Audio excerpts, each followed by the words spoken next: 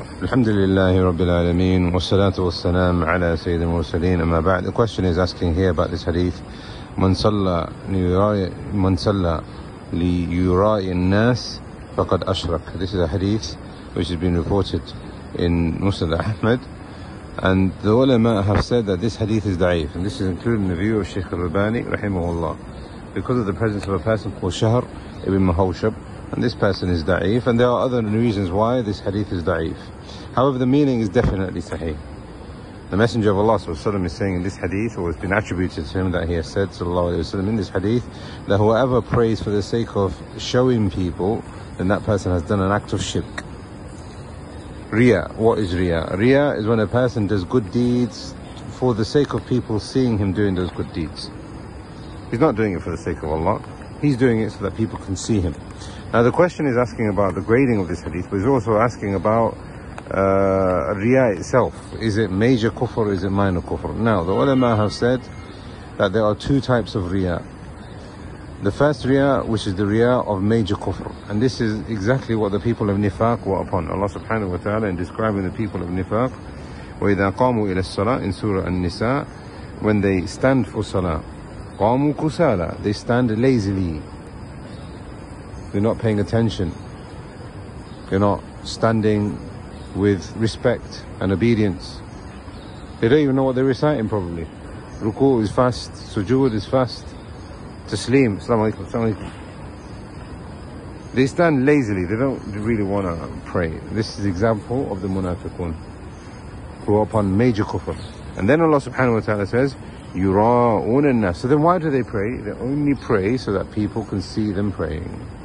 وَلَا يَذْكُرُونَ اللَّهَ إِلَّا قَلِيلًا. And they don't mention the name of Allah subhanahu wa ta'ala illa qalila, except for a little bit. So therefore, the ulama have mentioned that this is a major form of kufr, major form of shirk, major form of nifaq, and this is an example of Riyaa.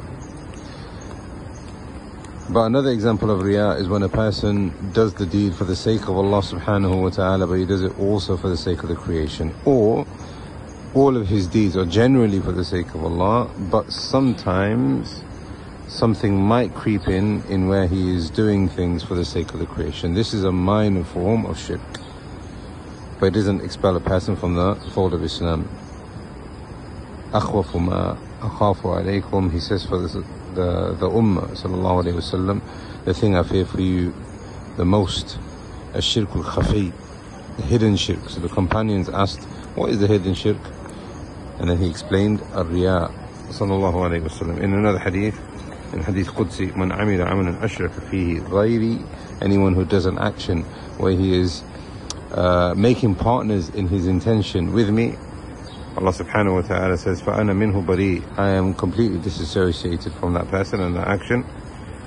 And in another narration, تَرَكْتُهُ وَالشِّرْكُ, I have left him and I have left the partners that he is doing it for. In another hadith, and this is in Bukhari and Muslim, the Messenger of Allah sallallahu alayhi wa sallam said, Man samma Allah bih, whoever wants for the sake of reputation, that does a deed for the sake of reputation, Allah will expose him.